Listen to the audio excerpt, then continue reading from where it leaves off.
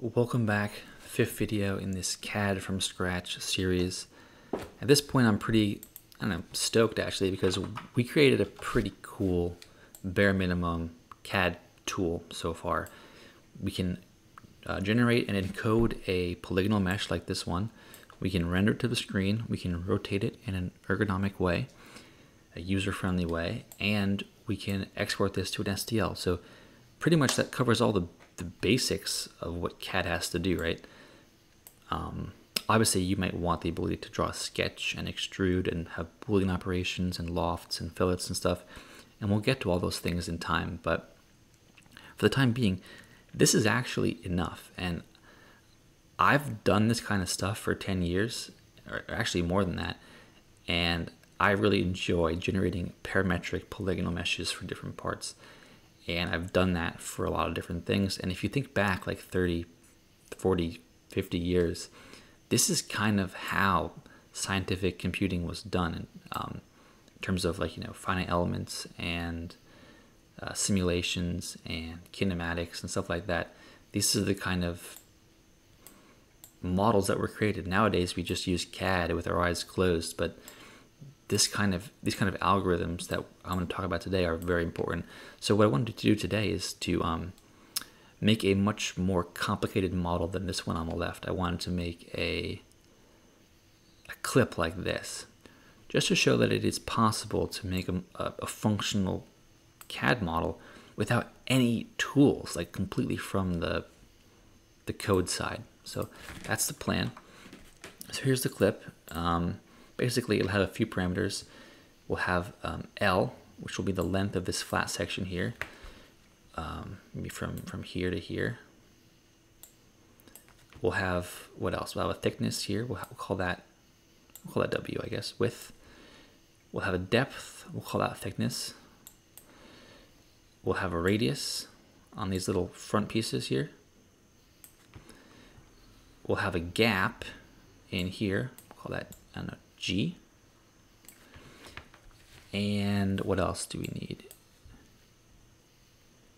1, 2, 3, 4, 5. Oh, I guess we need a parameter on these curved parts. Obviously, in a polygonal mesh with polygons, or an STL file even, you can't have a curve. There's no such thing as a curve. So we'll have to encode these curves as a series of line segments, And so I'll say that each of these arcs will have n line segments. N. So let's just jump right in and get started. At the bottom of our old code, I gotta put this in sub files at some point, but for the time being, let's get rid of everything in our main. And let's make a new function, make clip. And we'll pass in some parameters to that in a second. So for this make clip function, we need to obviously give it the parameters. What kind of parameters do we need? Well, all these floats. So we'll say float T, float W, float, let's do L first, float G, and then int N. That's 6, right? Yeah.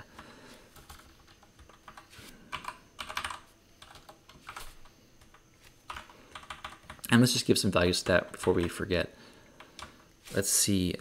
Let's make it half a unit. We'll do inches here. So 0.5 inches thick. We'll do 0.1. We'll make it 1 inch long. We may have to scale it up later, but that's the beauty of making a parametric model, is that you can just change these parameters whenever you want. Make the radius 0.1. We'll make the gap really small, 25 thou, and let's stick with 10 segments per curve for the time being. We can bump that up later. So now, like before, we need a couple of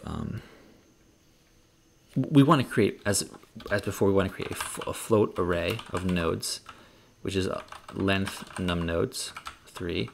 And we want to create an int array of triangles, which is what we had before, length num triangles by 3. So we need to define those two variables.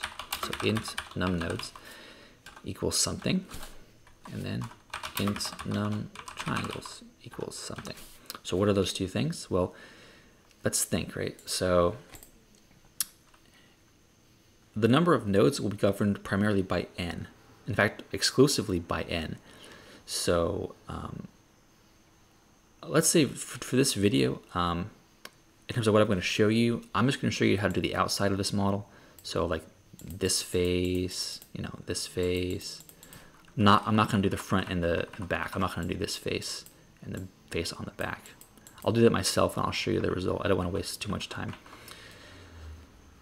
So to do the outside of this model, how many nodes will there be? Well, if this is going to be n segments, this will have n plus 1 nodes. Obviously, I mean, if you have, you know, 3 segments, you have 1, 2, 3, 4 nodes, so n plus 1. And it's not going to be any nodes on the flat portions, but every curve will have n plus 1. So we have 1, 2, 3, 4 curves. So on one of these faces, on the front or the back, we will have on the boundary 4 times n plus 1 nodes total. And then if you count the front and the back, so the nodes here as well as the nodes here, or I should say, you know, the nodes here and the nodes here, you will have 8 n plus 1, right? 2 times 4 is 8. So let's just say that for number of nodes equals 8 times n plus 1. Number of triangles, I think it's the same thing, and let me explain why that is. If you were to look at this from the top, right? So this face here, let me just draw it a little bit nicer head on. You'll have a bunch of nodes on this side here, right? Because that's where the curved surface is. You have a bunch of nodes here. You should have no nodes in the middle. And so this middle face will just be 2 triangles like this. Let me draw a straight line. And then all of these nodes between the front and the back will be connected like this. You'll have, between each, you know, edge, you'll have 2 triangles. And so for that reason, I think it's going to be the same number of nodes as triangles. And another way of thinking about that is just that, you know, how many edges do you have on one surface? Well, you have n edges per curve and then 1 edge per flat. So that's going to be, there's 4 curves, so 4n plus 4, and then there's 2 triangles per edge, so this is going to be times 2. So again, we're in the same boat.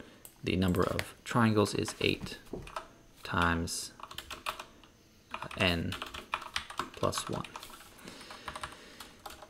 Now comes the interesting part. We have to make some other subfunctions because I don't want to sit here all day coding this up manually.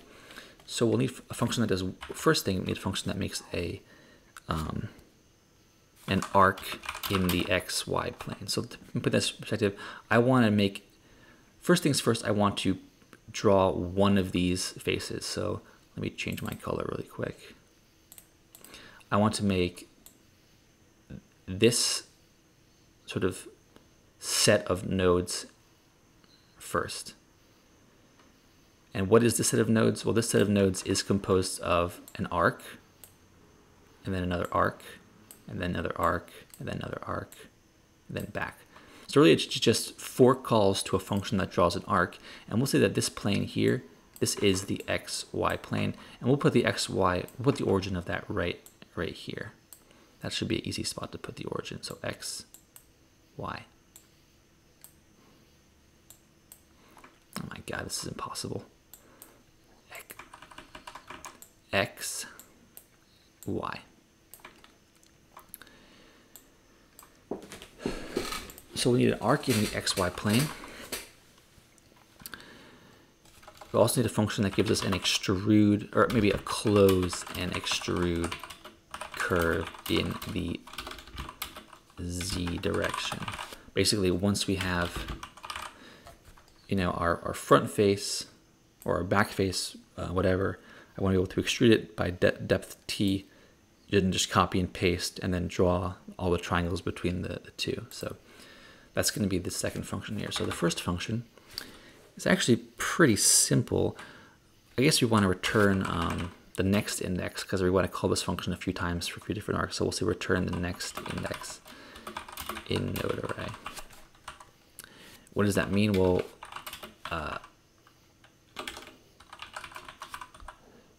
we will have to pass in the node array, obviously, because we're going to populate this node array with this function. So we'll pass in float nodes. This is just a pointer here, but we'll also need to pass in an index, because obviously we want to be able to put in multiple sets of curves, so we have to know where in this array to put those. So we'll pass in an int start index. We will also need a bunch of parameters now. So to define an arc is quite a bit to define an arc, right? Actually, let me get rid of all this. So an arc, let me change color again and go a little bit bigger. So an arc like this has a center, right? So it has X, Y, and Z. It also has a theta start. So if you count an angle, right? So angle starts at 0 over here and then goes counterclockwise around. So it has a theta start. So we'll say theta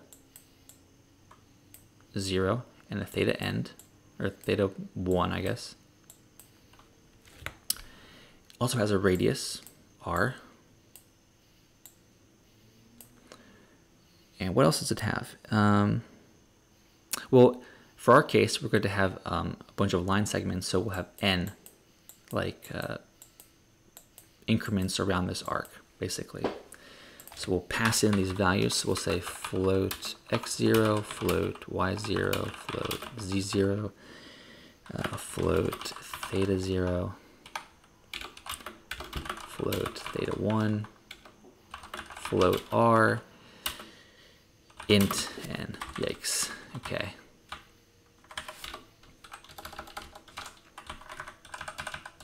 And actually, it's pretty simple, right? Once I give you these parameters, it's very easy. First thing you need when you have these parameters is you need to calculate the d theta, the theta between each line segment, right? So we'll calculate that. So we'll say float d theta equals, obviously, just theta 1 minus theta 0 divided by the n, which is, I guess we'll have to do float here. And now we just have to iterate through. This is pretty straightforward. We're going to iterate through n+1 nodes, put them into this nodes array, starting at the start index. So we'll say for int I equals 0, I less than equal to n, because it's n+1, I++. And I guess because we want to return the next index, we will return start, and we'll just increment that as we go.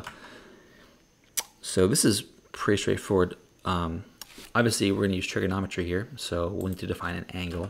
So we'll say float angle equals theta 0 plus I times d theta, right? So however far we are, we'll just add that many d thetas. And now we just literally populate the array. So we'll say nodes start 0 equals, so what is the coordinate, the x coordinate of this first node here? Let me do another color. This first node, actually any node, is just going to be x0 plus r times cosine of the angle, right? Very simple. Then the y coordinate is just y0 plus r sine of the angle. And then the z coordinate, because we're just going to stay in the xy plane, we're going to leave the z coordinate at our z0 value. And that should work. I guess we'll find out. Oh no, sorry, we have to increment starts, right? So we'll just increment starts at the last call of each loop. So this should give us any given arc that we could ever imagine in the xy plane. Now we want to be able to extrude this. So let me kill these really quick. So as an extrude, let's go from the top-down view again. So this is the top of the model looking down. Once we go through and we create all the arcs, right, of the front surface, call this the front and this the back. Once we create all the points on the front, we'll have nodes like here, here, here, here, here, and here. And we'll need to extrude those, like literally copy and paste those nodes, literally just some distance t in the z direction, right? That's going to be the first thing. And then in the same function, we're going to have to create all these triangles here. So all these triangles. So we'll basically, if this is going to be node 0, and this is going to be node 1, and this is going to be node, k, where k is the number of nodes on each face, front or back, and this is going to be k plus 1, right? And we'll have to create some relationship to figure out how these connect. Does it go 0, 1, k plus 1? Does it go k plus 1, 0? We'll have to figure that out in this function. So we'll say int, what do we want to call this function? Extrude close curve. That sounds like a CAD, a closed curve. And this one, we'll have to pass in a couple things. We'll have to pass in obviously the nodes array, because we're going to literally be copying and pasting nodes forward or backward in the z direction. We have to pass in the triangles array because we're going to be making a bunch of triangles, right, over here. So we'll say int triangles. We'll need to pass in the number of nodes, I guess k, so we'll just say int num nodes curve, I don't know, curve. And then obviously the depth, we'll say int depth, or int t, whatever you want to do.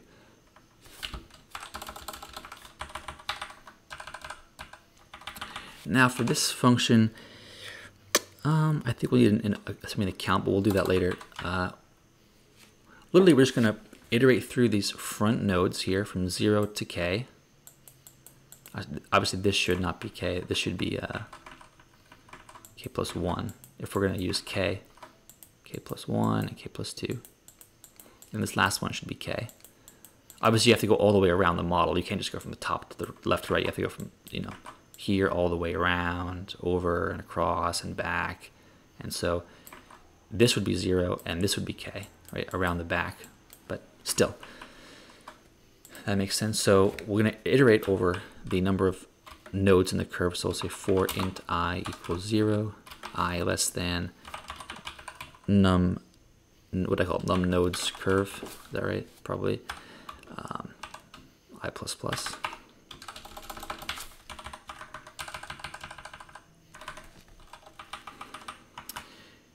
And in here, we're just going to literally copy and paste things forward. So pretty much just what I just said. So 0 is going to become,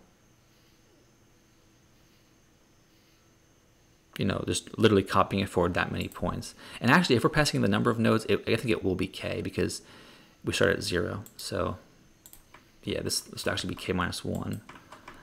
It's right the first time. Whatever, you get the point. So we'll say nodes num nodes curve plus I, 0 equals nodes I 0.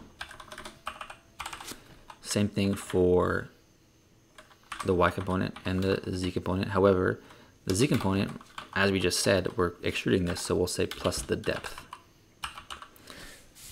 in the z direction. Now that will do pretty much the easy part, which is just copying the front nodes to the back. Copying the front nodes to the back. And now we have to make the actual triangle connectivity. So the triangle array, so we'll say triangles of, okay, we have to have a counter here. So we'll say like that. So let's define a counter.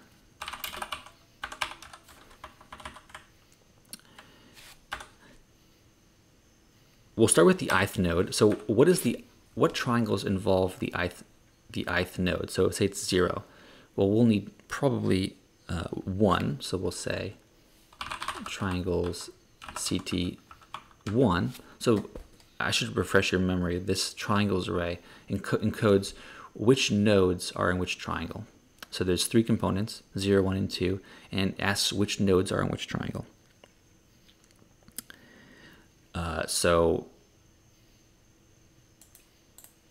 yeah, just click this more clear. This is K.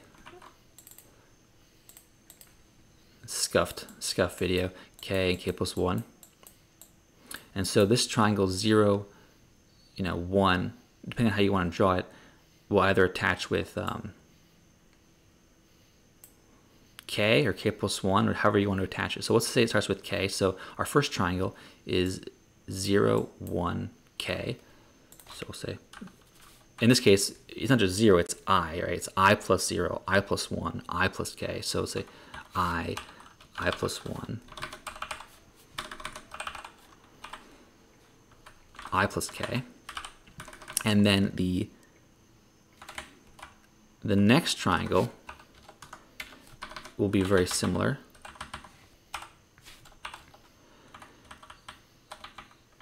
So this triangle here has 0, 1, and K. The next triangle has 1, K plus 1, and K. Right? Or you guess you could even start with whatever you want. So let's just say the first one is, I don't know, I plus K. Also, we didn't define K. It's actually num nodes curve. Num nodes. It's such a scuff video. Thank God there's no audience. So, num nodes curve plus 1. Yeah, that makes sense. Obviously, we have to increment these counters for each triangle. So we're adding 2 triangles per node. So this will be what we do. And then the thing is, this will work for everything except, let's return CT while we're at it. This will not work for the very last one. So as I said, if this is going to be 0 and this is going to be K minus 1, this equivalency, this relationship is not going to make sense for the last couple of nodes. So the last node, let's think about this really quick. The last 2 triangles, so we have CT minus 2 and triangles CT minus 1 will have to be changed slightly. Let's think about this. The ith one, I plus 1, will have to be 0. This one will have to be 0. You have to take my word for this. Hard to explain these things visually. You kind of have to just imagine going forward all the way around to this point. And then the second one, as opposed to being I num nodes curve, it will be I num curve plus 1. It will be num nodes curve, I guess.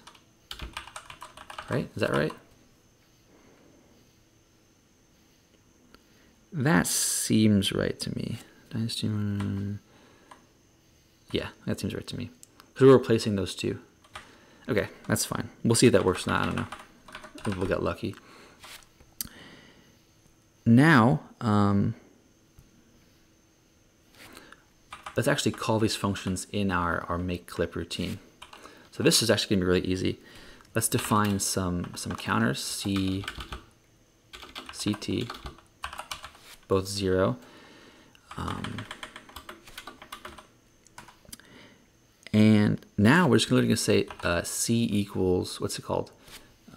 Arc node or node arc? Node arc. We're going to pass in those parameters. Let's just copy it down so I put them in the right spot.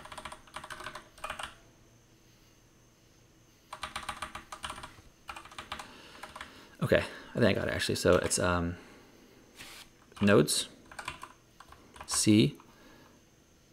Now here comes the tough part. How do you want to count around this geometry? Let me kill all this garbage. Let's start this model. Here's the origin. Let's start it right here. So the first, what's the first one we have to fill in? We have to fill in the x0, y0, 0, 0. So it's going to be 0.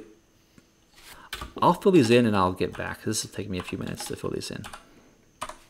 Okay, I put in all these node arc functions with the values of the parameters which would correspond to this kind of a traversal of the outside of the model. You know, I hope they're all right. Then I went ahead and I extruded it with the parameters we just talked about, and then I put together this like look at, look from, like we had before, a file name, write STL, and then a draw function here. So this is just what we had below here before. I just remade it up here on top. And I did find a mistake, I think. Yeah, over here, the variable called start should be, you know, not plural. Yeah.